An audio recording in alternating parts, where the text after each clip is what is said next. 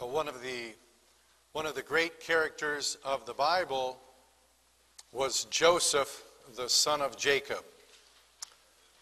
As we read in the Bible, we read that Joseph was a great man, and yet Joseph was hated by his brothers, and Joseph was one that they were very jealous of. And the Bible tells us that they were so jealous of Joseph that they sold him into slavery. And so Joseph went down to Egypt. He'd been sold into slavery. And he went to the house of Potiphar. And all he did there was good and bless his master. And the result of that is that he was slandered and he was cast into prison. But he did well in prison and he served his master there. And yet he languished in prison for many years. And he would even help those who were in the prison and interpreted their dreams. But they forgot him. And Joseph was, we might think, around 13 years, Joseph seemed to be abandoned, even though he had received dreams early on that he would be the leader of his family. Well, there was a famine that came across the land of Canaan, and because of the famine, the sons of Jacob went into the land of Egypt, and they had no idea that Joseph was there. They had no idea that Joseph had become second only to Pharaoh in all the land of Egypt. And they went down to Joseph to get food, but they didn't take their brother Benjamin because Jacob wouldn't let Benjamin go. And so after the first trip, Joseph, though they didn't know it was Joseph, said that they could not come back again unless Benjamin came with them. And they go back to the land of Canaan and they eat their food for a while, but the famine continues. And so they need to go back, and they say to their father Jacob, we need to go back. But Jacob says, the man won't receive us unless we have Benjamin. And Jacob, in one of the stirring quotes of the Bible, he says, you have bereaved me of my children. Joseph is no more. Simeon is no more. And you would take Benjamin. All these things are against me. And so Jacob thought everything was against him. But we know better. We know that everything was for him.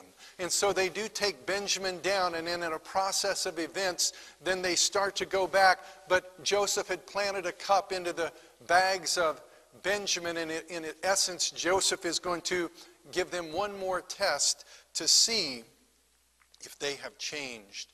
And so he gives them the opportunity to abandon Benjamin, and they could all go back and everything would be fine. But they won't do that now. In other words, before, when it was so easy to do right, they would sin. And now when it's so easy to sin, they will do right.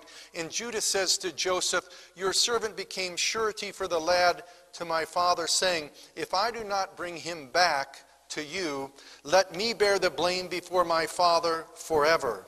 Now therefore please let your servant remain instead of the lad, a slave to my Lord, and let the lad go up with his brothers. For how shall I go up to my father if the lad is not with me, for fear that I see the evil that would overtake my father? So Judah offers to stay in the place of his brother Benjamin, because he will not be willing to let Jacob's hair go down to the grave in sorrow. And then in chapter 45, Joseph could not control himself before all those who stood by him, and he cried, have everyone go out from me. So there was no man with him when Joseph made himself known to his brothers. He wept so loudly that the Egyptians heard it, and the household of Pharaoh heard of it. Then Joseph said to his brothers, I am Joseph. Is my father still alive? But his brothers could not answer him, for they were dismayed at his presence. Then Joseph said to his brothers, please come closer to me. And they came closer. And he said, I am your brother Joseph, whom you sold into Egypt. Now do not be grieved or angry with yourselves, because you sold me here. For God sent me before you to preserve life. And we would say that's one of the most touching passages in the Bible, where Joseph revealed himself to his brothers. And yet we would say in our passage today, there's someone greater than Joseph that the passage speaks about. So turn with me, if you would, to Zechariah chapter 12 as we continue in our study of the book of Zechariah. And this great prophet, in essentially we would say 3 sections, 1 through 6, and then 7 and 8, and then 9 through the rest of the book. And 9 through 14 are these 2 great burdens. And 9 through 11 is this burden against the nations and the nations that God will judge. And then 12 through 14, this burden against the nation Israel, but really not against them, but it says that God will deliver them in the midst of the judgments to come. And this is a sense an apocalypse. This is almost like a revelation in the Old Testament. There are portions of the Old Testament that look far into the future, like the book of Revelation. And I would say the book of Isaiah and the book of Zechariah are probably the 2 foremost. And this section of Isaiah from chapters 9 through 14 is the most quoted section in the New Testament.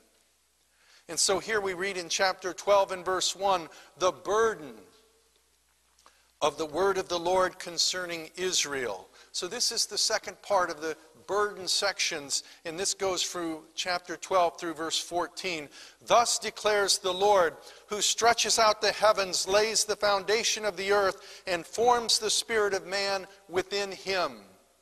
So he's saying the God who created all things, the God who has all power, and the God who created man. This is what he's about to say. Behold, I am going to make Jerusalem a cup that causes reeling to all the peoples around. And so he's referring specifically to the city of Jerusalem. He'll talk in a bit about Judah, which is the area around there. And he calls it a cup of reeling. And the idea here probably is that it's a cup. It's a cup that looks desirable. It's a cup that looks attractive. It's a cup that one would want to drink. But when one drinks that cup, then it'd be like someone who drank a very powerful alcohol or something that might make them see strange things, that might affect them in a very negative way. And so it's a cup that causes reeling. And so what does he say here? He says, I am going to make Jerusalem a cup that causes reeling to all the peoples around. And the peoples there would refer to Gentiles. And when the siege is against Jerusalem, it will also be against Judah. So in the book of Zechariah, Zechariah tells these people after the exile that God is with them, that God is going to rebuild them as a nation and as a city and as a temple. This is going to happen. But now he's looking further into the future. And I think he's looking into the end times. And he's saying that Jerusalem will be sieged or besieged by all the Gentiles. Now, Jerusalem certainly has been besieged many times historically, but I think as you'll see in this passage, he's talking about a final siege against the city. And not only the city, but also against Judah. In verse 3, it will come about in that day that I will make Jerusalem a heavy stone for all the peoples. All who lift it will be severely injured.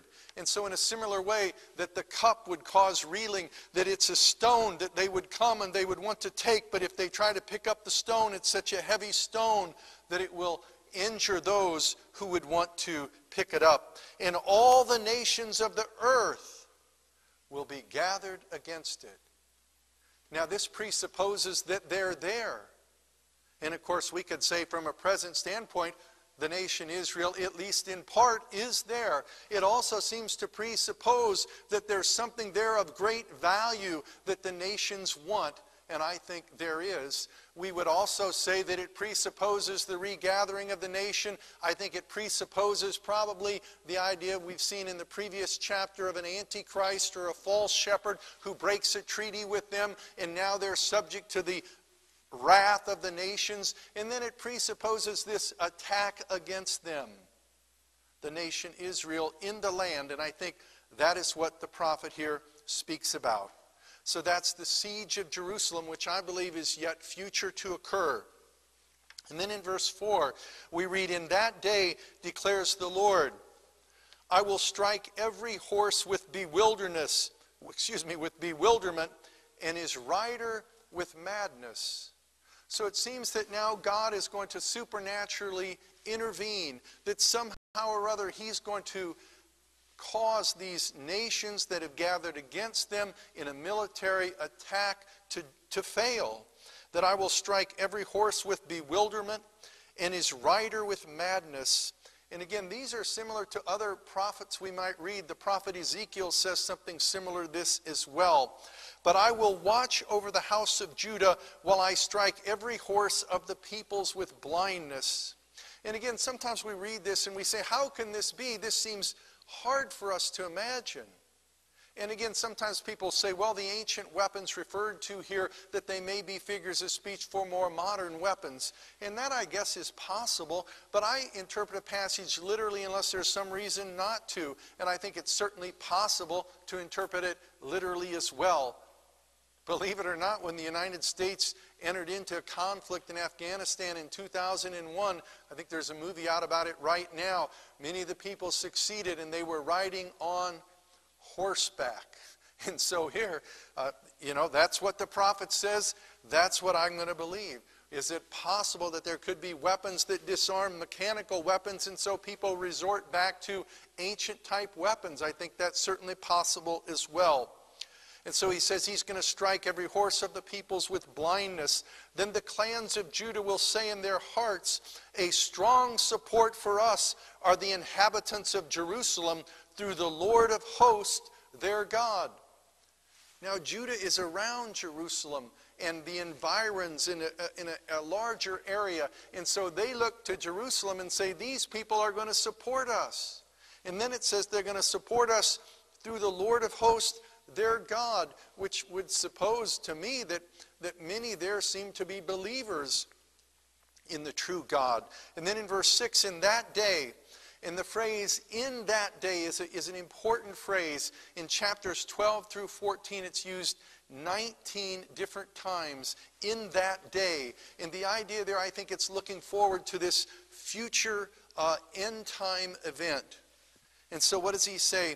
He says, in that day I will make the clans of Judah like a fire pot among pieces of wood and a flaming torch among sheaves, so that they will consume on the right hand and on the left all the surrounding peoples, while the inhabitants of Jerusalem again dwell on their own sites in Jerusalem.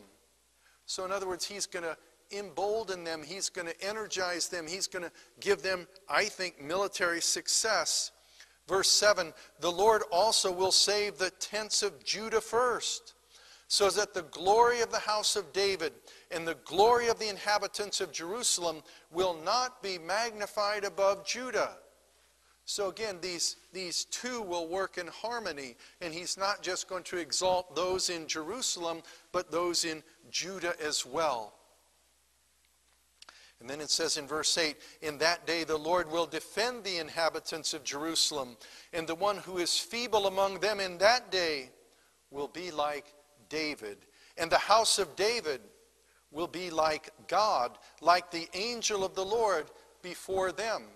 So in other words, he's saying that God will embolden and energize these people, and one who's feeble will be strong like David. And the house of David, which would indicate that the house of David in some way is known, would be like God. And then he says, like the angel of the Lord. And of course, we've seen that in the Old Testament so many times. The angel of the Lord is the one who fights and strives and protects Israel. And then in verse 9, and in that day I will set about to destroy all the nations that come against Jerusalem. So I'd say we see here the siege of Jerusalem. We see here the deliverance of Jerusalem. And then let's look in verse 10. And I will pour out on the house of David and on the inhabitants of Jerusalem the spirit of grace and of supplication. So now there's some spiritual work. Now, does this come after the deliverance of verse 9? Is it contemporaneous of the deliverance? It seems to me that it comes after, but still there's a few questions from the chronology here. But he says, I will pour out on the house of David and on the inhabitants of Jerusalem the spirit of grace and of supplication. Now, I believe that's a reference to the Holy Spirit. That's a a phrase that we might see in Isaiah chapter 44, verse 3. It's an idea that God pours out His Spirit on people, and the idea that He enlightens them. He draws them to Himself, and something very special is going to happen. He's going to pour that out upon them. And then what does it say? So that they will look on me. So that they will look on me, whom they have pierced. And they will mourn for him as for an only son, and weep bitterly over him like the bitter weeping over a firstborn. Now let's look at that a little closer. They will look on me. Now that's something that's going to happen in the future from the standpoint of the prophet Zechariah. He's saying there's going to be a great future event where the nations are going to be gathered around Jerusalem, where God's going to intervene and He's going to deliver them, and then they're going to look on me. Now some translations say look to me, some say look unto me, but that's something that's going to happen in the future. They're going to look on Him, and then it says whom they have pierced. That means that He's come before. And when He came before, He was pierced. Now let's stop and ask ourselves a question. Obviously, God is the one who's speaking here. Now, first of all, we might say, how do you look on to God? How do you look at God if He's a spirit? And you could say, well, maybe some sort of a theophany, maybe some sort of appearance of God. But it says more than that. They will look in the future on me, whom they have in the past pierced. Now, how do you pierce God? How do you pierce a spirit? And I don't believe you can. So how can we explain this? And then he says, and they will mourn for him. Now notice the change in the pronouns from me to him, but that's not that uncommon in the prophets. You see that in Malachi chapter 3 verse 1. You see that in Isaiah, I believe it's 45 verse 21. And I think what is happening here is that God is speaking, and God is saying they will look on me whom they have pierced. But I would say it's a reference to God the Father, and yet He is so identified with God the Son because Jesus and the Father are one. And so when you reject the Son, you have rejected the Father. And He says they will look on me whom they have pierced. How do you pierce God? You can't pierce a God who's a spirit, but you can pierce a God who's become a man. You can pierce a God who's taken upon Himself human flesh. And the prophets teach that God takes upon Himself human flesh.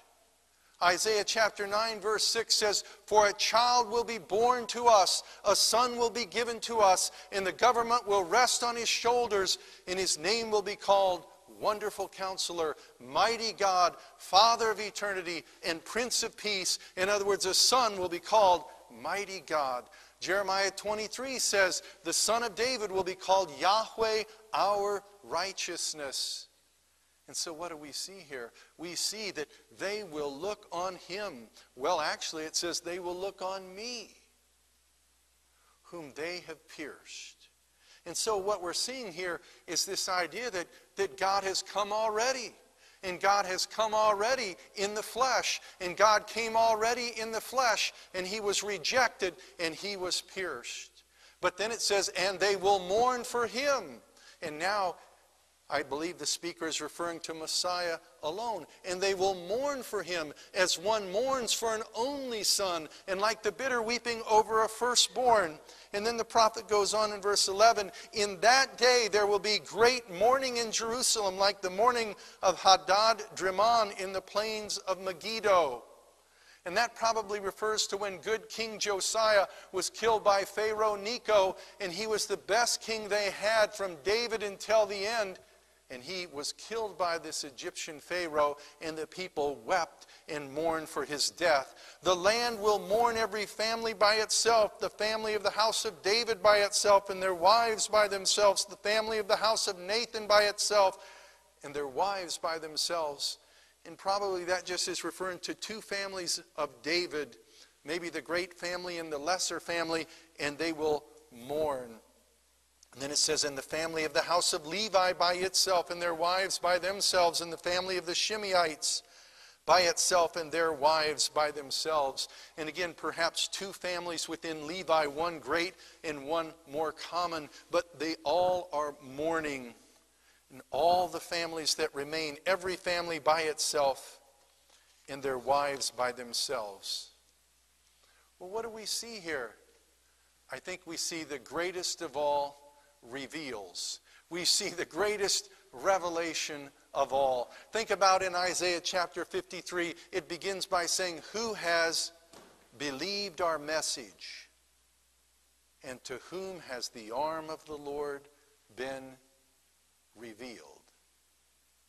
And what do we see here?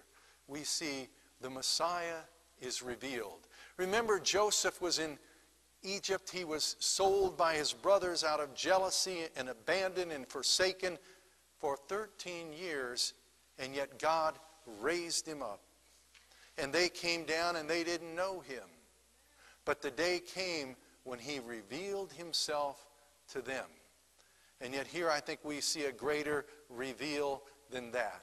You know, the New Testament quotes Zechariah 12:10 in one form or another in three different places. In John chapter 19, it says, for these things came to pass to fulfill the scripture, not a bone of him shall be broken. And again, another scripture says, they shall look on him whom they pierced.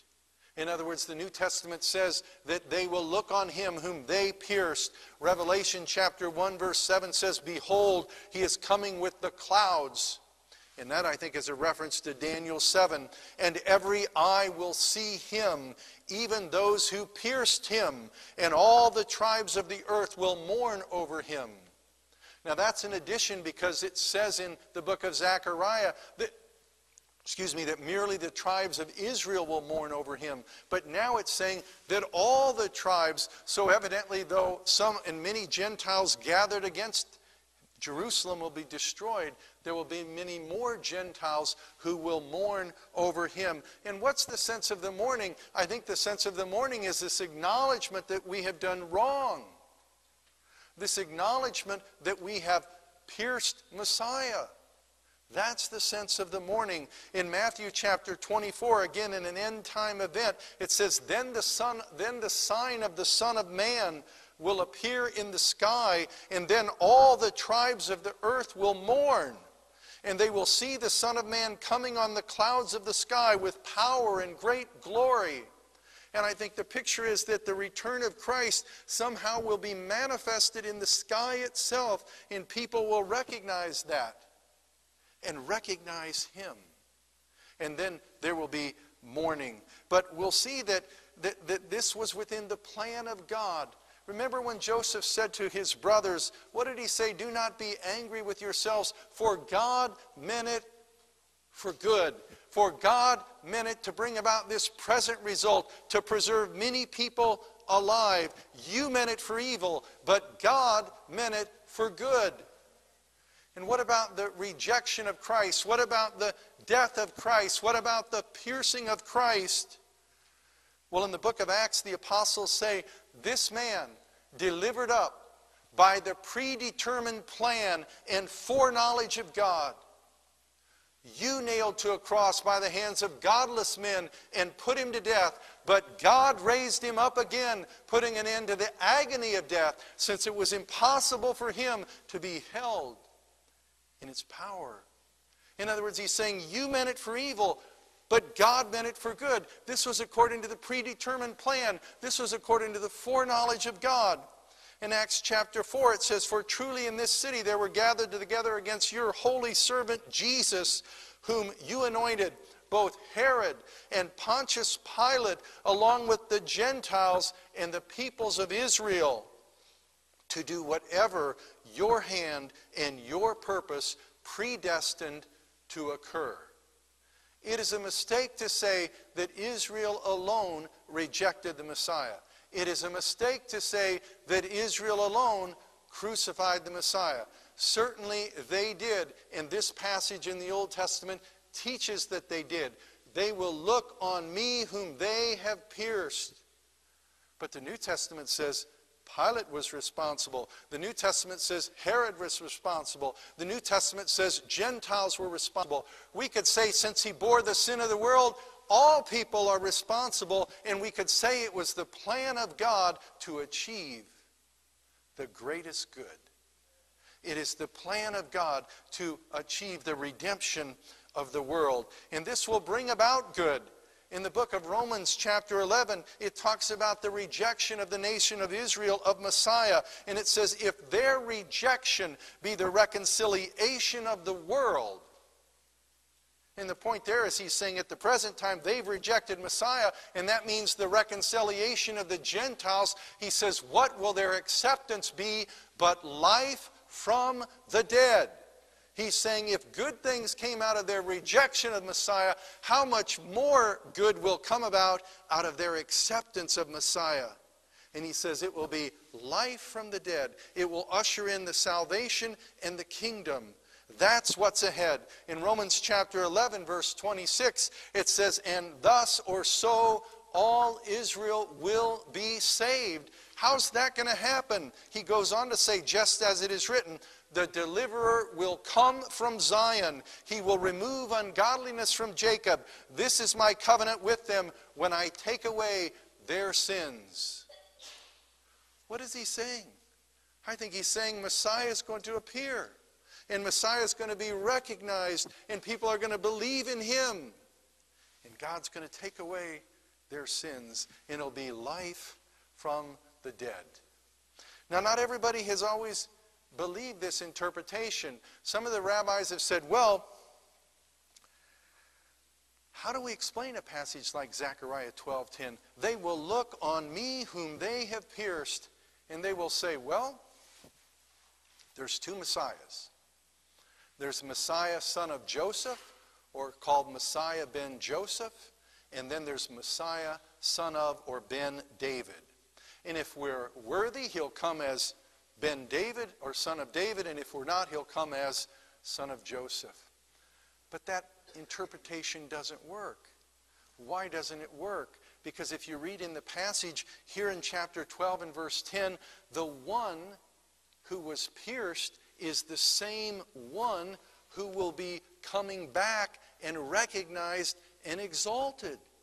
In other words, there's not two Messiahs. There's one Messiah who's come two times, or who will come two times. And the same one that was rejected is the one who will be exalted. Then there's another modern rabbi who's even said that, well, there's a Messiah for the Gentiles and there was a Messiah for the Jews. And this man is a trained PhD in New Testament studies as well, and has even said, I believe Jesus was raised from the dead. But he's not the Messiah for Israel. He's the Messiah for the Gentiles. Is that possible? And I would say it's not possible. It says in Isaiah chapter 49 verse 6, he says, God says to the Messiah, it is too small a thing that you should be my servant to raise up the tribes of Jacob and to restore the preserved ones of Israel. I will also make you a light of the nations so that my salvation may reach to the end of the earth. In other words, the one who's the servant of Israel, who raises up Israel, is the same one who's the light of the nations, who saves the Gentiles. And what does it say in Isaiah chapter 53? We looked at that a few weeks ago in verse 12. He says, therefore I will allot him, Messiah, a portion with the great, and he will divide the booty with the strong. Why? Because he poured out himself to death and was numbered with the transgressors, yet he himself bore the sin of many. Notice that the one who is given the reward is the same one who died. There are not two Messiahs, there's one Messiah. And that Messiah came once, and he was rejected, and he will come again. Do you see this passage in this one verse, verse 10, almost has, preachers tend to exaggerate. I hate to say that, but almost the whole Bible in one verse, because it says Messiah will come in the future, and it will acknowledge that he was rejected in the past, and then they will believe, and they will be saved. And that's what is ahead. That's what is ahead. And that's the message of the Bible. That Messiah will come back because he has come before. What does the Apostle Paul say in Acts chapter 26? And he says, and so I stand before you today, testifying both to small and great, stating nothing but what the prophet said was going to take place, that the Christ was to suffer, and that by reason of his resurrection from the dead, he should be the first to proclaim light both to the Jewish people and to the Gentiles. He says, I'm preaching the Old Testament, which is the New Testament fulfilled. Or the Old Testament predicted, the New Testament is the fulfillment of the Old. What did Peter say on the day of Pentecost? Peter was explaining to those people what had happened. And what does he do? He quotes the Psalms. He quotes Psalm 16 verse 10, thou wilt not abandon my soul to the grave, neither wilt thou allow thy Holy One to undergo decay. And he said that didn't apply to David because his grave is with us to today. That referred to the Messiah. And he said it wasn't David that ascended into heaven. And then he quotes Psalm 110. And he says, the Lord says to my Lord, sit at my right hand until I make thine enemies a footstool for thy feet. What's he saying there? He's saying that God has raised the Messiah, that the Messiah is going to be raised from the dead and seated at the right hand of the Father. That's what's happened. Then what does the next verse say? He says, therefore let all the house of Israel know for certain that God hath made him both Lord and Christ, this Jesus whom you crucified. Now when they heard this, they were pierced to the heart. Isn't that interesting? The first time they pierced him, but then when he's revealed, they're pierced to the heart. And said to Peter and the rest of the apostles, brethren, what shall we do? This is a foreshadowing of this future reveal. But even on the day of Pentecost, when Peter proclaimed the gospel and he taught the prophets and he taught the scriptures and they realized they had rejected Messiah, they were pierced to the heart and they said, what shall we do? And he says, repent. You need to repent. You need to repent of this wrong that you have rejected the Messiah. What does he say? Therefore let all the house of Israel know for certain that God hath made him both Lord and Christ, this Jesus whom you crucified. What shall we do? He says, repent and let each one of you be baptized in the name of Jesus Christ for the forgiveness of your sins, and you will receive the gift of the Holy Spirit.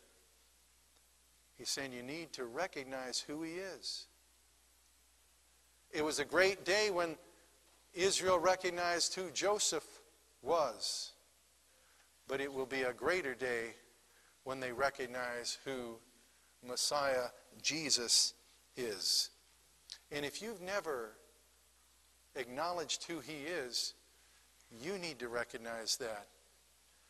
And maybe God needs to pierce your heart. And maybe you need to realize, why did he die? To pay for your sins. If you're a believer, you've already trusted in him. Is there a message for us? Well, the Apostle John says we know that when he appears, we shall be like him, because we shall see him just as he is. And then it says, and everyone who has this hope fixed on him purifies himself just as he is pure. What is the believer's hope? That he's going to appear, that he's going to return. And he says that is the believer's hope.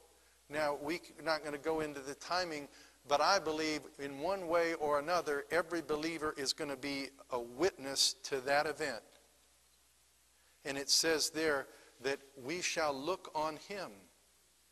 And if that's your hope, then what does the apostle say? He says he is pure, and therefore you and I should be pure.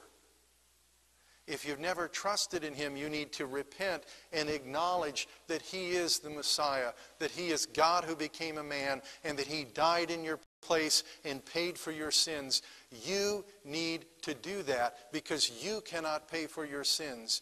You can do nothing, but he's done everything on the cross. It says, the blood of Jesus, his Son, cleanseth us from all sin. Without shedding of blood, there is no forgiveness. But with his shedding of blood, there's complete forgiveness. And we'll see that, Lord willing, next week too in Zechariah 13, where it says there's a fountain that's opened up in Jerusalem, a fountain to cleanse sin. And that fountain was on the cross. If you've never trusted in him, trust in him. If you have trusted in him,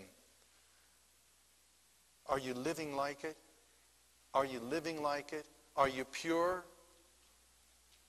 Are you walking in the light just as he himself is in the light? Do you watch what you look at? Do you watch what you say? Do you watch where you go? Do you watch what you do? Are you careful? Do you walk circumspectly, as the King James says? He says we should, because he's pure and we should purify ourselves. Let's pray.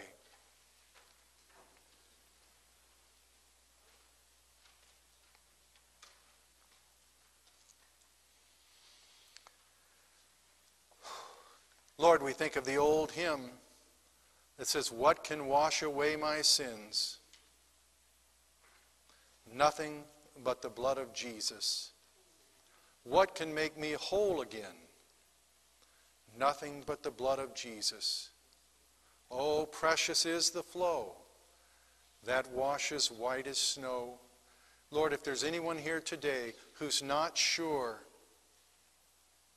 friend, you have a decision to make. What do you think of this one who's been crucified? Do you say he's a fraud? Or do you say he's the Lord?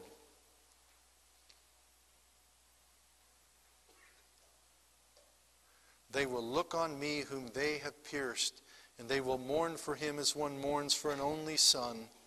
And friend, pray with me. Dear God, I believe he is Messiah. I believe he's the second person of the Holy Trinity.